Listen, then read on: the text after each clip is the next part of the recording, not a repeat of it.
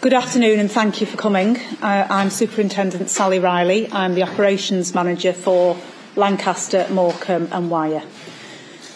It's been a week now since Nicola Bulley from Inskip in the local area went missing.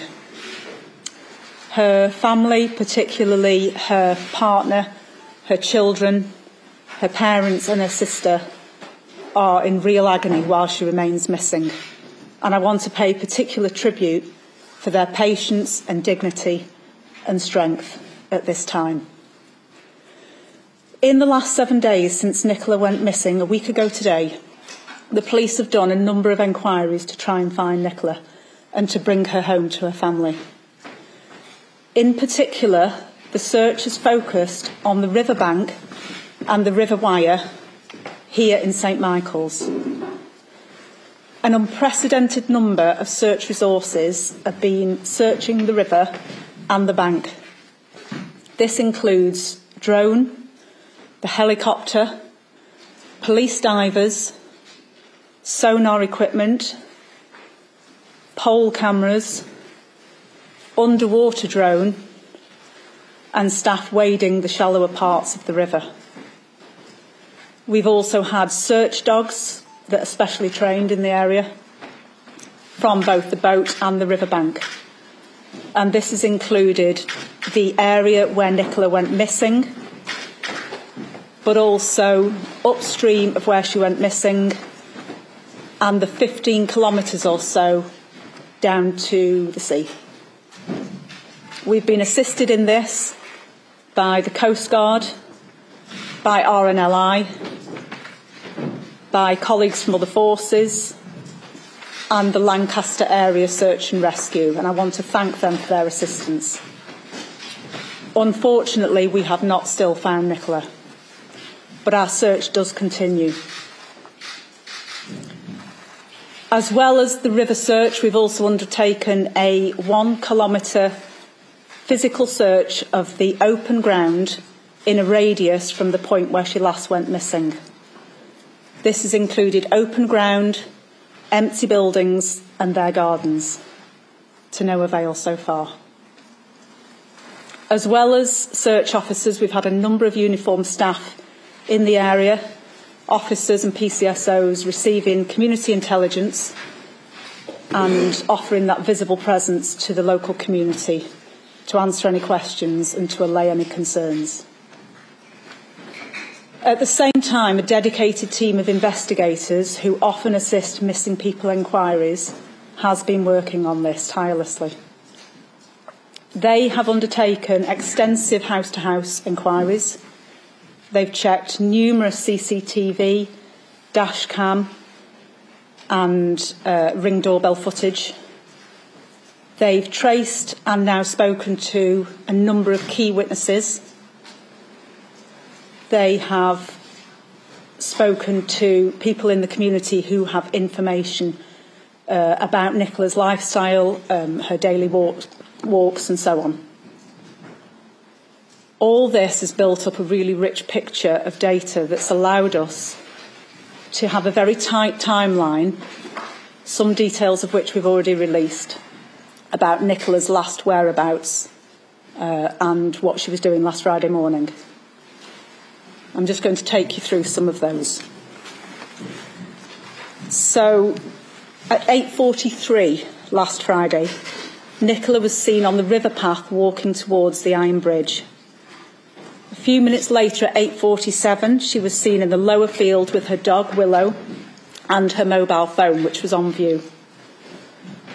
At 8:53, she sent an email to her boss on her phone, and at 9:01 she joined a Teams work call. All of this was normal behaviour for Nicola. This was not out of the ordinary, and nothing different or unusual happened during those calls and emails.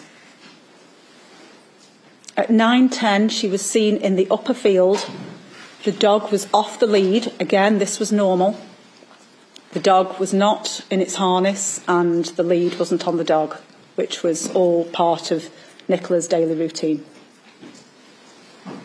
At 9:20, through inquiries we've made, we believe that her phone was on the bench.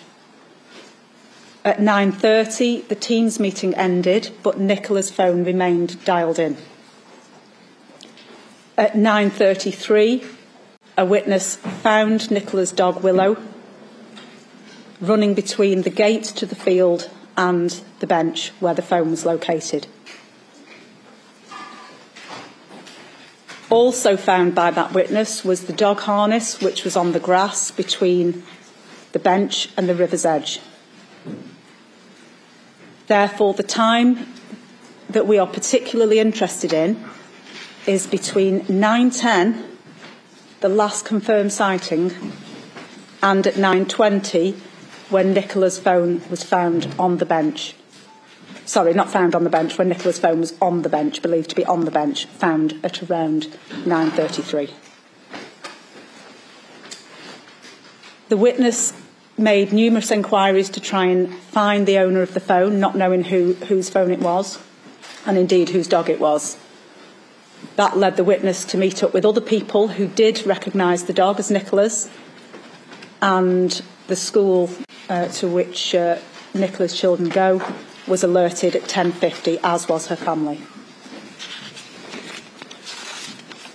This means that we've only a 10-minute window in which we cannot account for Nicola's movements. The inquiry team has undertaken a number, as I said, of dashcam, CCTV and ring doorbell footages. This has allowed us to eliminate any trace so far of Nicola having left the riverside, which is really important.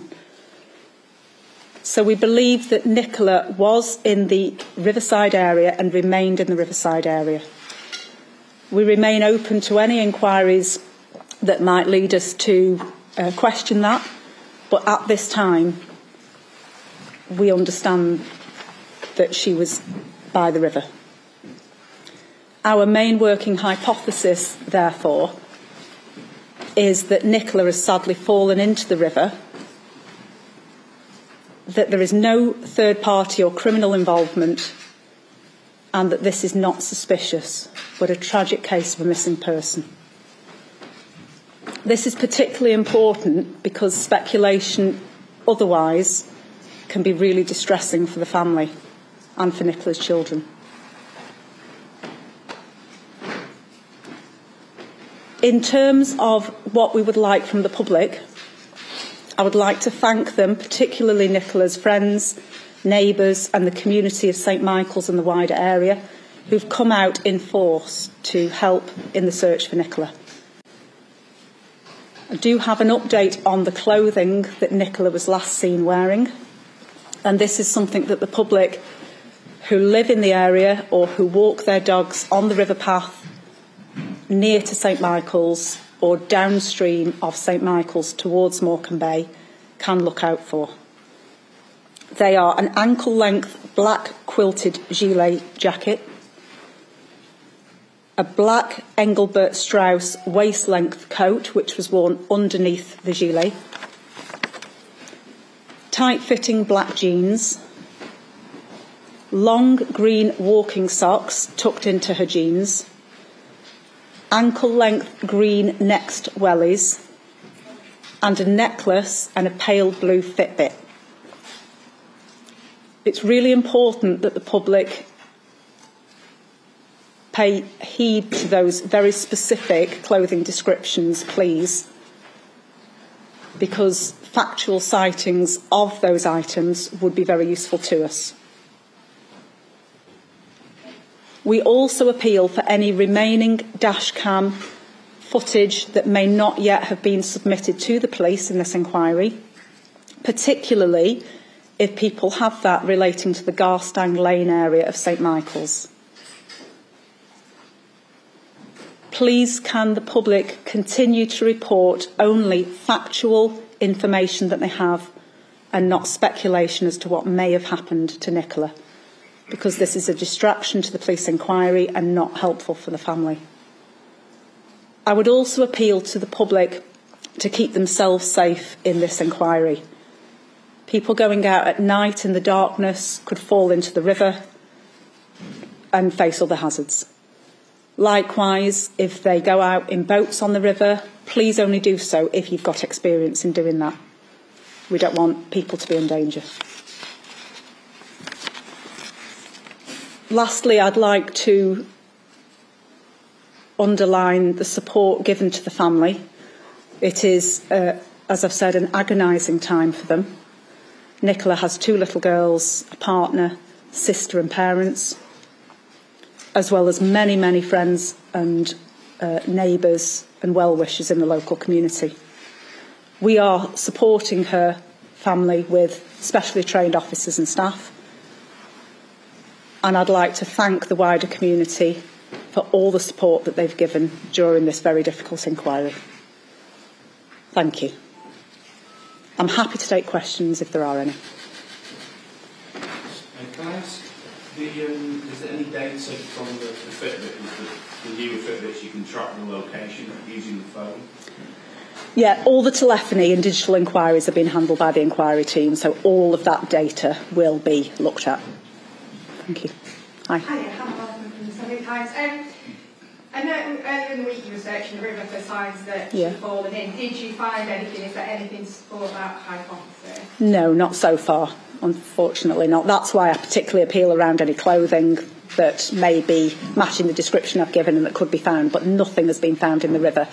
I should say that the river is tidal below the weir, so if you see repeated searches of particular areas of the river, it's not necessarily because we found something of note, it's because the river movement is complex and we are taking advice from academic specialists in water movement around currents and so on. Just one other thing, has she made any contributions on the Teams call? Has she spoken or was it just on mute? Not that I understand, no. And again, this was normal. It was a large Teams call. She was one of many people on the call and I wouldn't have expected her necessarily to participate actively. Thank you. How do you know the phone was on the bench at 9:20 exactly? Through telephony inquiries that we've done relative to the phone itself rather than through a witness. Okay, so what was the number at the top of it? No. Hi. Hi. Today, obviously, lots of friends and family have been out in fields. Has any new information come from any of that with people holding up pictures of people? Not that I'm aware of today. Clearly, the public are very well intentioned and have given us a lot of information, quite rightly. They don't know whether it is of particular use or not, and obviously we can judge that, can't we? But so far, it's taken a lot of effort and diligence to go through all the information that's been provided, and we'll continue to do that right through the weekend and into next week. Hello. Earlier today, one of Nicola's friends said that she was holding a new torch of hope because of the amount of calls that police have had. Can you tell us a bit about how many calls or pieces of information you've had from members of the public? Have you got any idea about the number? I can't give you a number, but I know there have been a lot of calls today. Clearly, 7 days on is a really good time for people to think back, particularly if they have perhaps a particular work pattern where maybe they might be working on a Friday or not working on a Friday. It's again Friday today, and that will probably take them back to what they were doing last Friday. Were they driving through St Michael's at around 9:15? Were they dropping children off? Were they going off to work? What were they doing last Friday that they might always do? That would be helpful for us to know if it's relevant to the inquiry. Hello. Can you just explain to me why you're so sure she didn't leave the riverside? Are there no kind of cross-country routes, no other ways out at all that could have been taken? Yes, several of the exits from the riverside area are either locked or they're covered by CCTV. So we've been able to look at that CCTV, negate Nicola leaving the local area. The areas that are not covered by CCTV is where we've been particularly interested in dashcam footage. So that's Garstang Lane leading to the A586. If we can definitively cover off that 10-minute window in particular and the few minutes either side, then we will know definitively that she has not left the area because of the lack of footage or footage showing that she didn't pass by. But we are as sure as we can be that Nicola did not leave the area. There's nowhere that there were cars parked, so she could have been in a car, for example, therefore we wouldn't have seen it on a dash cam or something like that. No. All the exits to the area that she was, as I say, are either locked, covered by CCTV, or Garstang Lane, we're appealing for dashcam footage to cover that gap. When you've seen the river, it doesn't look like the kind of river you could easily fall in by accident, does it? At the point where the bench is located, there is quite a steep drop to the, albeit not high, it is steep. And therefore, whilst I don't want to speculate as to what may have happened, it is our working hypothesis that she's entered the water accidentally, and that's why there is no further physical evidence on the field. Can she swim? She can swim, yes.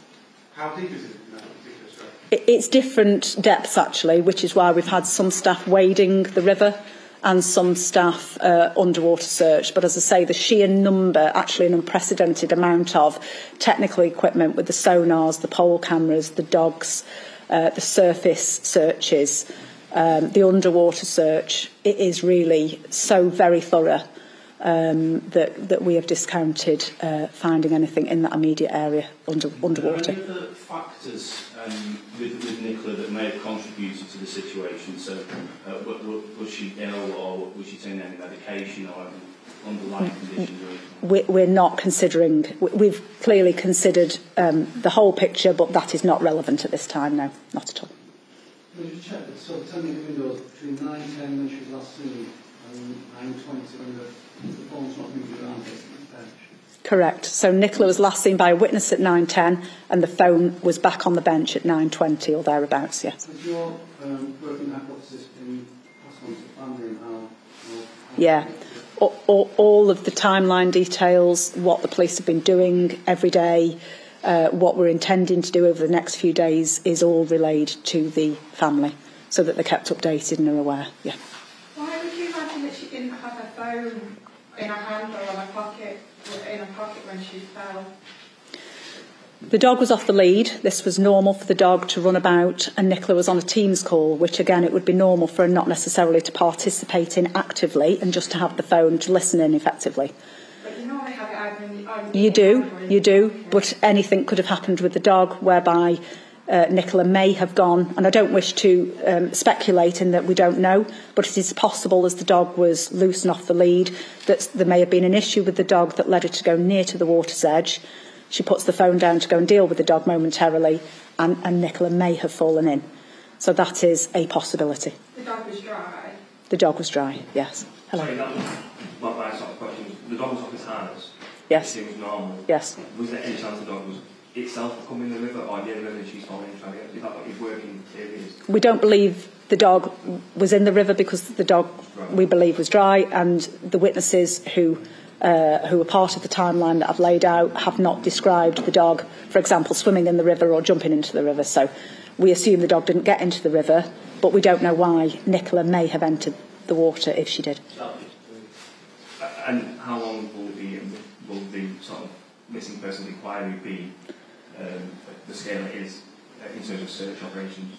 Well, clearly, a 15-kilometre stretch of river is long, and therefore, our partners continue to assist us in that. So there are lots of things that we'll be doing over the weekend in terms of water, surface and riverbank searching, and our partners will be working with us into next week, but it's too early to say at this stage how long it will be. I'm going to take one more question, if I may, from someone who hasn't yet asked a question. Thank you. How confident are you that you can find Nicola?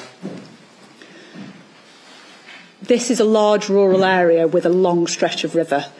All I can say is that we are doing absolutely everything possible. We are working tirelessly, long hours, with a very large team of both plainclothes and specialist uniformed officers to try and do everything we can to bring Nicola home to her family. But it is a very complex and challenging situation, and we hope for a good outcome. The possibilities, as the way you said it, seem quite limited, small. Well, as each day goes on, we become very much more concerned for Nicola's safety.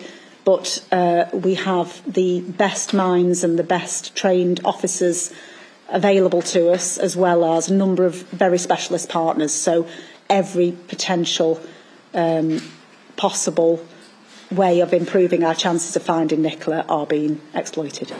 Thank you. Okay.